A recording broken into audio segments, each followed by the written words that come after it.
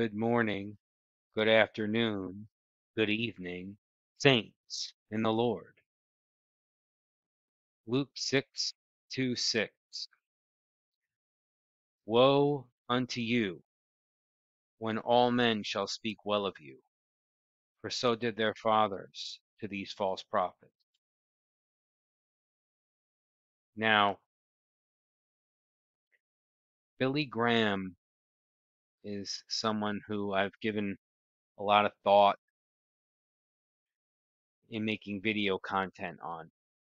He preaches a damned gospel, repent of your sins gospel.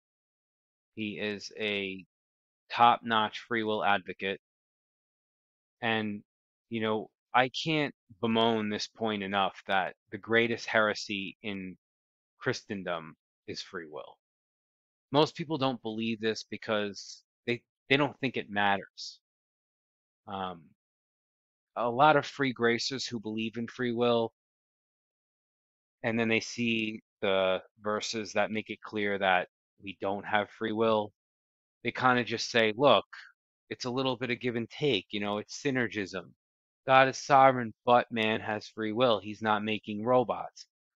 They speak from a human's viewpoint, right? A humanistic vantage point is where they speak from. It's easy to do that. I don't blame anyone for doing that. I used to do it too, but I used to do it very, very young in the faith. I mean, extremely young in the faith, where I may have read the Bible and not understood one verse out of it. I just knew that I got to start here. You know, I had my experience where I came to Christ and I was broken in guilt and I was actually repentant in heart. That was happening. I'm not making that up. That was going on in my life at the time. But when I read the scriptures, I didn't understand them. I knew one thing, that Jesus was risen and he is God. That's two things, I guess you could say. I knew Jesus was the Christ, I think you could say, from retrospect. Um, Now, when we look at these quotes from Billy Graham, you know, in light of the multitude of scriptures, I have studied free will versus predestination for the past year straight, and I could tell you unequivocally, if I didn't, and I'm not saying that my personal experience matters to you, um, but what does matter is what's my motivation, and for me to convey that point to you does matter to me, at least, to let you know that I don't do this to win an intellectual debate. In fact, that used to scare me, that maybe I was just doing this to win an intellectual debate. And that threatened me, to think that that could be a thing.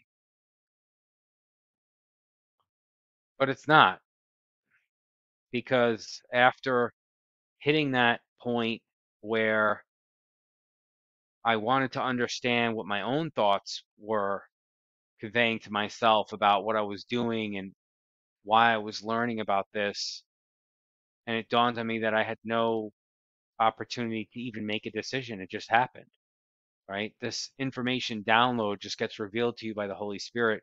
Our Father in heaven teaches us everything we need to know. We have one Father, even God. And for me to say that I take the unpopular position because I want to be right is ridiculous, but it can seem that way to other people. And it can even seem that way to yourself. If I'm being perfectly honest with myself, you become delusional because you realize that in light of very plainly read texts, people look at you and they tell you, well, it doesn't necessarily mean that. And then I look back down at my Bible and it says, you did not choose me, but I have chosen you. And, and then you do a double take. Am I reading it right? You know, is that just to the disciples?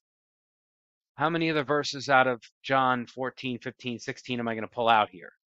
Um, at what point do I stop applying the same hermeneutic that I applied in verse 15 and 16 that I do in verse 19 and 20 and 21? And so after grappling with that, and realizing that no, you're not losing your mind. You're really not. Because what happens is you meet other sovereign gracers.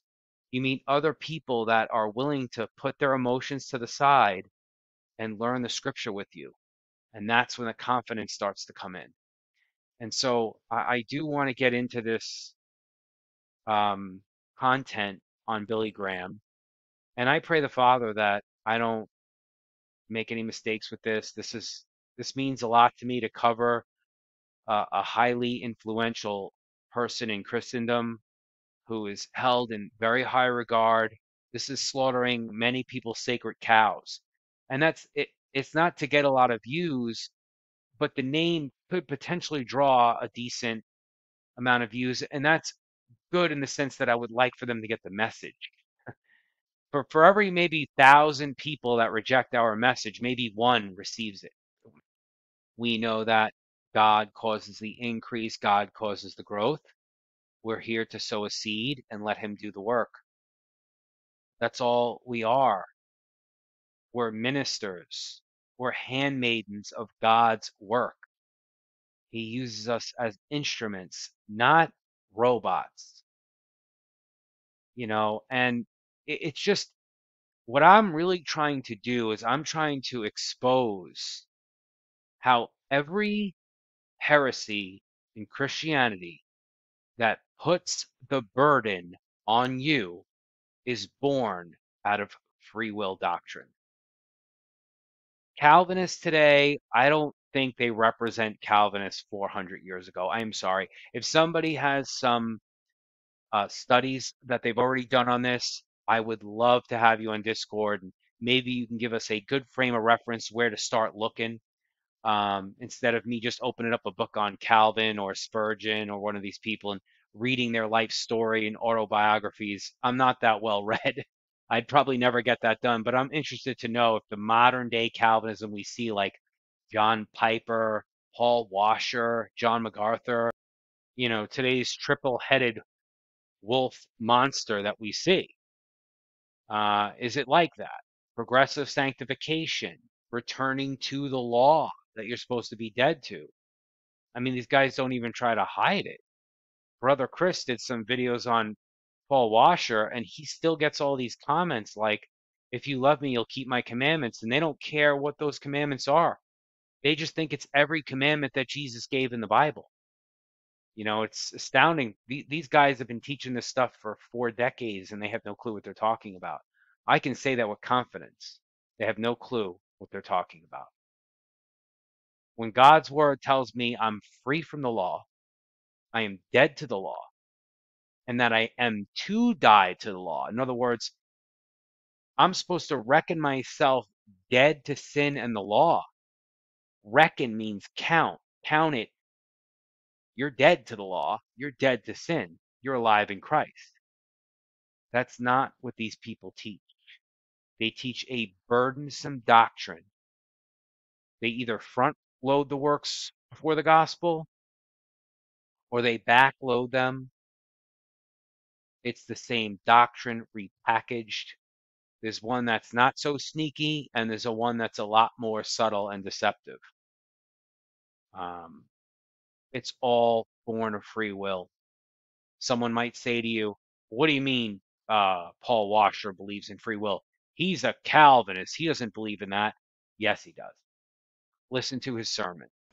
What you need to know is that salvation is by faith and faith alone in Jesus Christ. And faith alone in Jesus Christ is preceded and followed by repentance. A turning away from sin, a hatred for the things that God hates and a love for the things that God loves, a growing in holiness and a desire not to be like Britney Spears, not to be like the world, and not to be like the great majority of American Christians, but to be like Jesus Christ. The onus is on you. You better get to work or you're going to hell. Open quote, if you don't have works, you're going to hell. Close quote, Paul Washer. Don't tell me that doesn't speak to your capabilities. So let's take a look at some comments here, and then I'm going to do a video clip. God will never send anybody to hell. If man goes to hell, he goes by his own free choice. Okay. So when the Bible says one thing and a person says another thing, what do we side with? What do we side with? You know? You got Billy Graham who's telling you that if anyone goes to hell, it's by their choice. And do you know why that is? I'm going to be bold and I'm going to say it. It's because Billy Graham is ashamed of the Bible. He's playing a game of apologetics, defending a God that he believes in. Not the God of the Bible. Instead of God creating man in their image, Billy Graham has created God in his image. And that's what many people do. If it bothers their psyche too much, they just don't look at that page in the Bible anymore. To them, if they don't see it, it's not there. God hath chosen you from the beginning to salvation through sanctification of the Spirit and belief in the truth. You know, but what Billy Graham is saying is that if a man goes to hell, it was by his choice, because God is not allowed to decide who goes to heaven and who goes to hell, because that is not love, according to Billy Graham. No, Billy Graham says that God loves every single person that he ever created. That's the loving God that Billy preaches. He loves the workers of iniquity. He loves the people he never knew. And he even loves everyone that's going to be in the lake of fire. That's the loving God that Billy Graham preaches.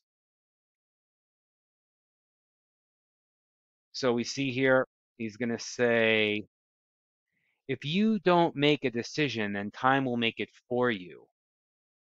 And time will always side against you. Chapter and verse. These quotes that he says made this man famous. You know why? Because these sayings of his are not in Scripture. If he preached the Bible, he wouldn't be as popular as he is. He would be hated for Christ's namesake, but he's loved by men. Okay? That's antithetical to how things should be going. When you preach the true gospel of grace, most people hate you. Period. What we got here? A Christian is someone who has turned to God from idols. Well, what if you were an atheist? See, Billy's not talking about you worshiping a different God other than Christ. He's talking about you loving your sin. That's right. Billy Graham is a Roy's preacher. He has a damnable gospel. The idols are anything that you do in life. If you like to play golf too much, that's an idol. If you like a sports team too much, that's an idol. So there's got to be some kind of immeasurable, unquantifiable amount of disdain that you have for those things. What is he teaching? He's teaching you the law. He's teaching you the top commandment. Love thy God with all your heart, mind, soul, and strength. This guy's basically probably Carl Stanley's predecessor, I would say. I don't know if Billy Graham preaches you can lose your salvation. I never really heard him preach that. Charles Stanley didn't preach it either. It's just, well, you'll know that you're really his if. Here's another famous Billy Graham quote.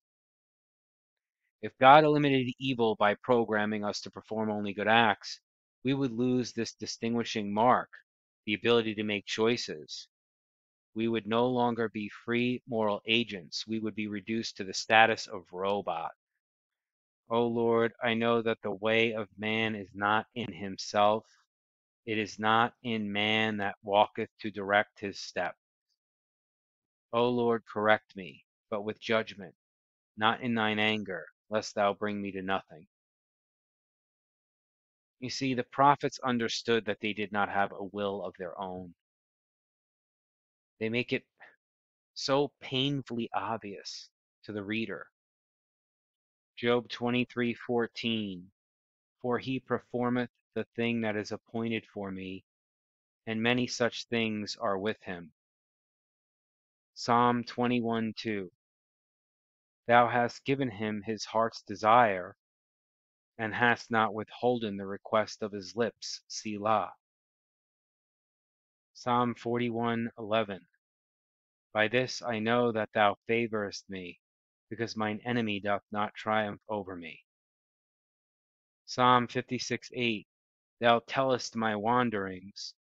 Put thou my tears into thy bottle. Are they not in thy book? Psalm 60:12, through God we shall do valiantly, for he it is that shall tread down our enemies. Psalm 73:23, nevertheless I am continually with thee. Thou hast holden me by my right hand. Psalm 93, thou turnest man to destruction, and sayest, return ye children of men.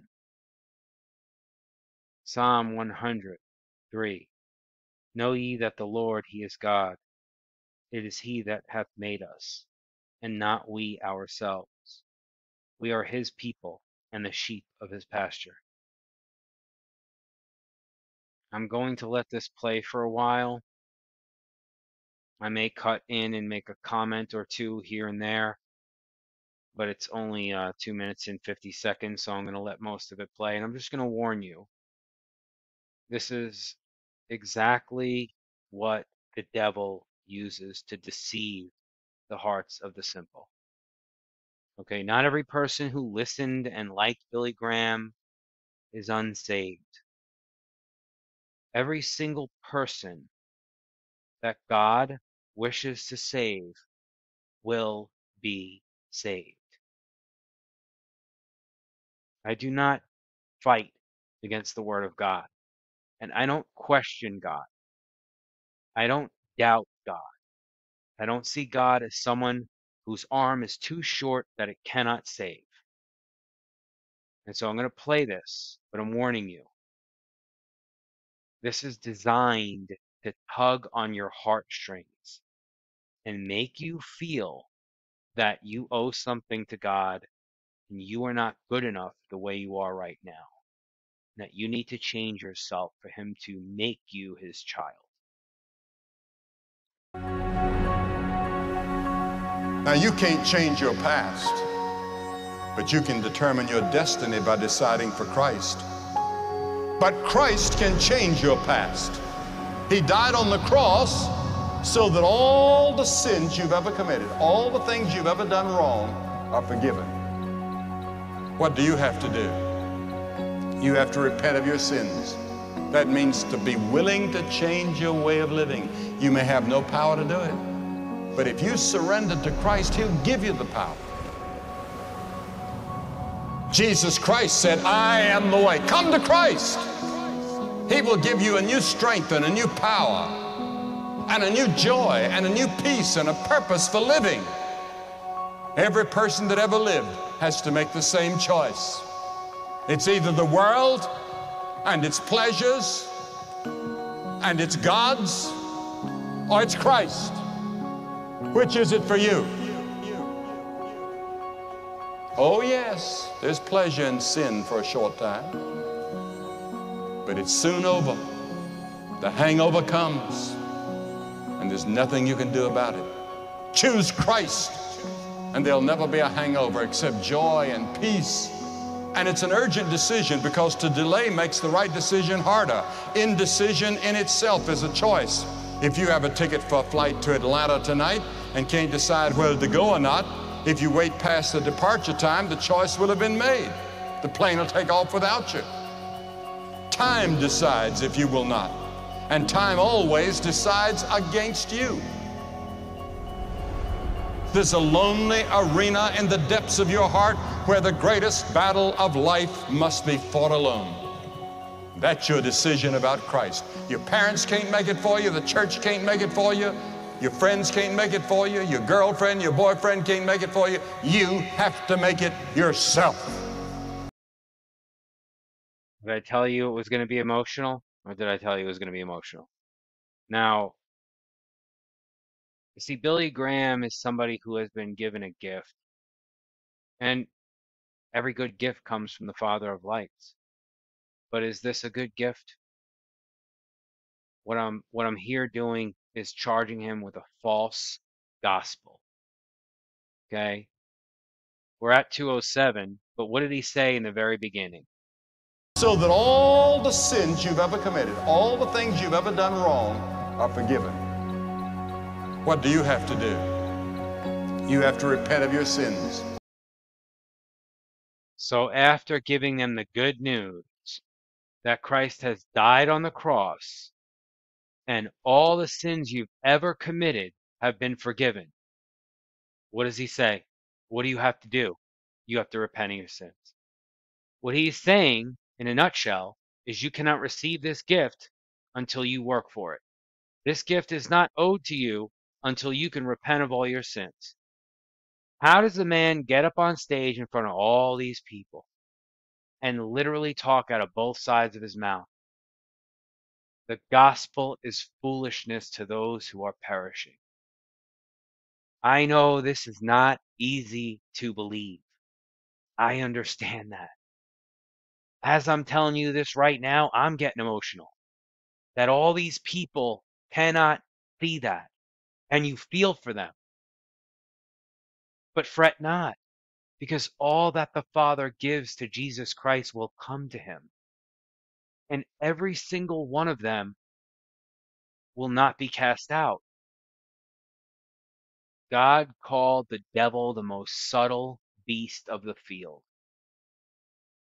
Free will is something everyone believes in, except for a very small sect of people out there. Even many Calvinists just pay lip service to the fact that they don't believe in free will, but they really do. Through their actions and their words, you see they really do. As it is written, there is none righteous, no, not one. There is none that understandeth. There is none that seeketh after God. None that seeketh after God. But Billy Graham is telling you to be that one who seeketh after God.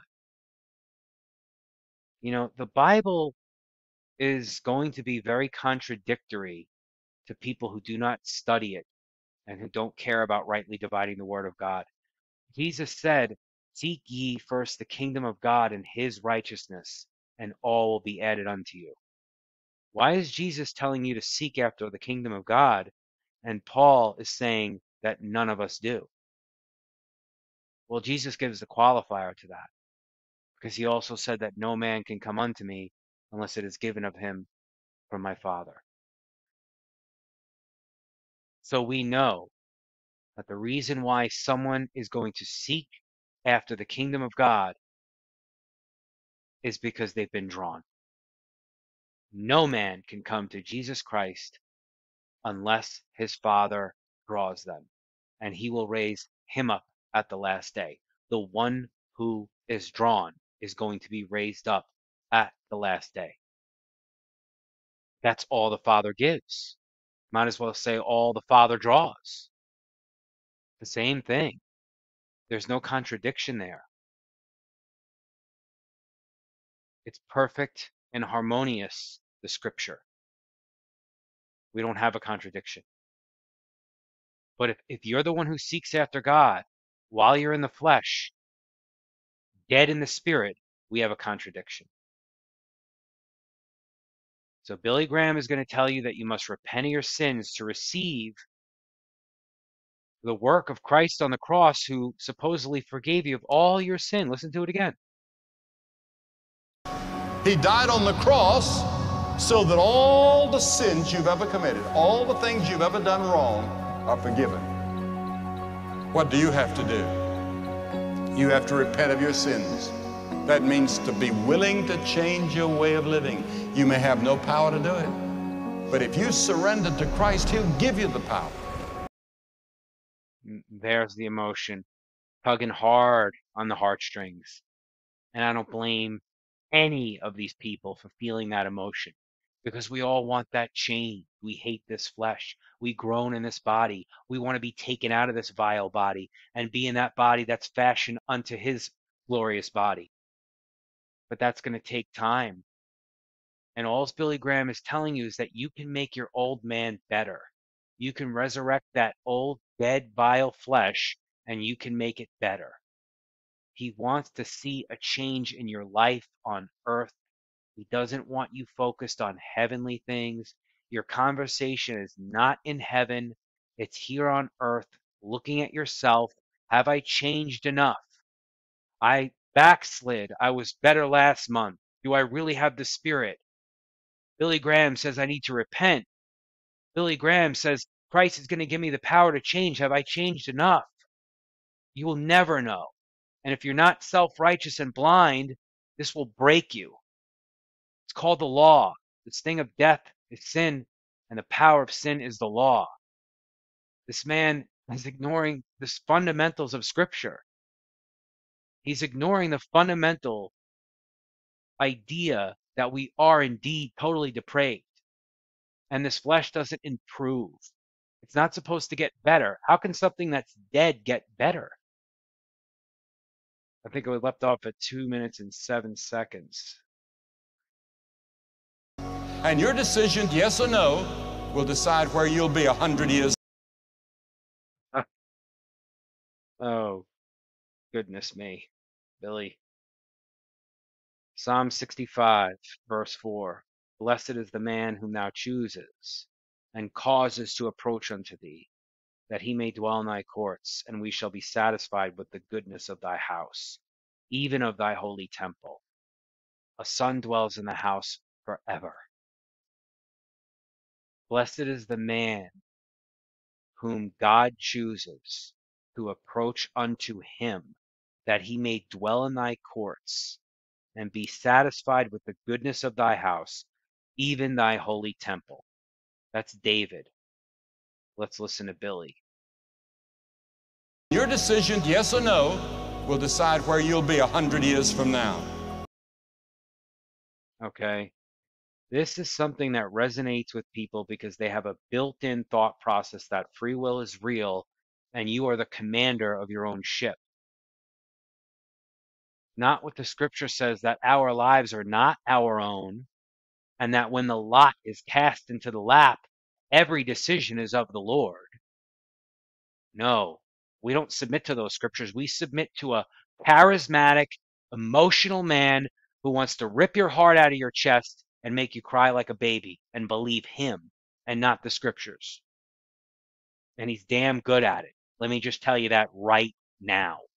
You're talking about the most influential Christian speaker that we have seen in our day, because he lives in an age where there's at least some kind of a media, radio, TV, right? Not social media, but radio and TV, and now social media. And so his sermons are recorded. They're out there in the digital world, recorded forever, and millions, if not billions, of people have listened to this guy and they've been moved by him. Have they been moved by the Holy Spirit is the question.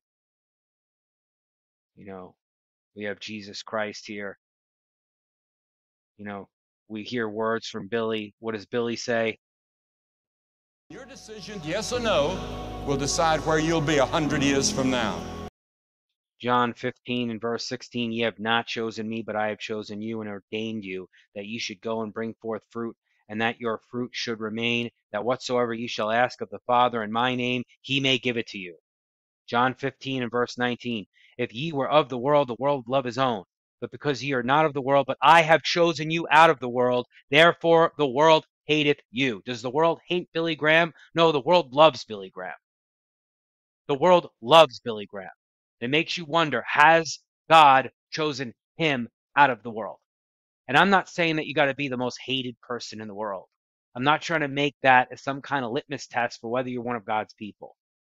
But for crying out loud, this man has been loved by hundreds of millions of people. Have you been loved by hundreds of millions of people? Now, you can take what you want. My personal position is this man is a false prophet.